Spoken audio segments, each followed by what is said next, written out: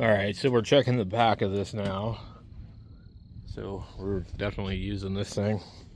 Okay, so this is a flashlight that I bought a couple of days ago. The nebo or nebo or whatever the hell it is. I think they could have came up with a better name. Sounds like it's made in Africa or something, maybe. The Nebo tribe. The Nebo. Anyway, what I was going to show you is, go watch this. So I've got the beam is, it's on the low. Interesting.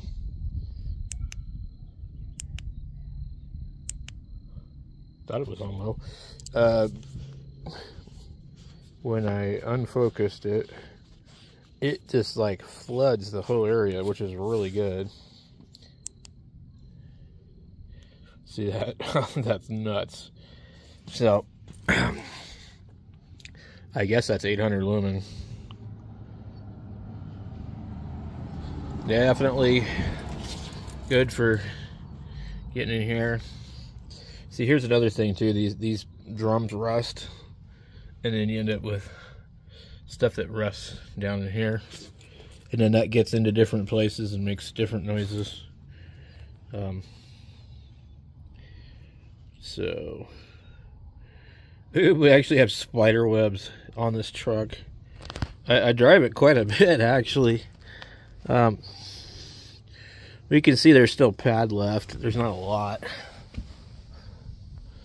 I do see some material in here that isn't supposed to be in there, which could be making a grinding noise.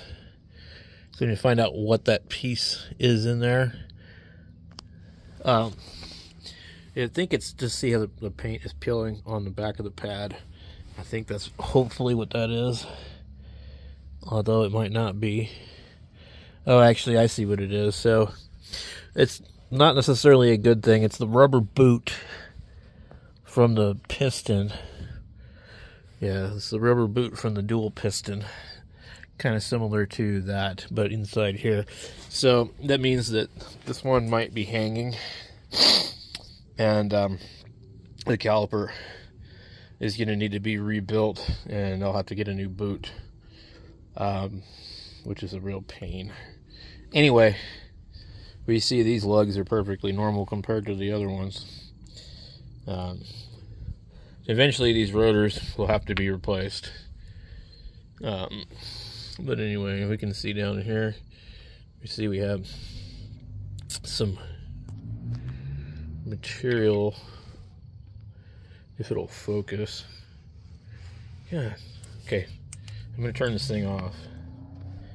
And then you see in there just a little touch of material in there. And that likes to accumulate on pads, and then you get a grinding sound sometimes.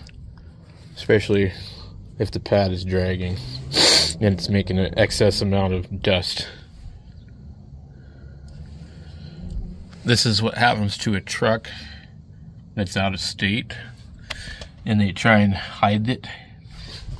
So this particular truck, they spray painted everything with black paint before I bought it, and here you see that right there is the bed, and there was actually a sticker here for the hitch, but this truck was in Montana, and in some spots it's not too bad, and in other spots it's pretty bad. So anyway,